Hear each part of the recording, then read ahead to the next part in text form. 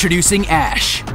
Ashe is a fast-paced frontliner capable of breaching, flanking, and dividing the defender's attention in seconds. To play Ashe well, practice your aim and reflexes, and learn the patterns of roaming defenders. Ashe should be one of the first to enter a building, clearing rooms to allow her team to prepare their assault on the objective.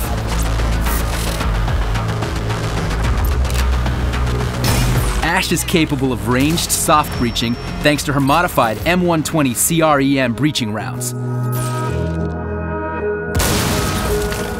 She is best played on the move, communicating with her teammates to either open up pads and lines of sight or to coordinate lightning strikes.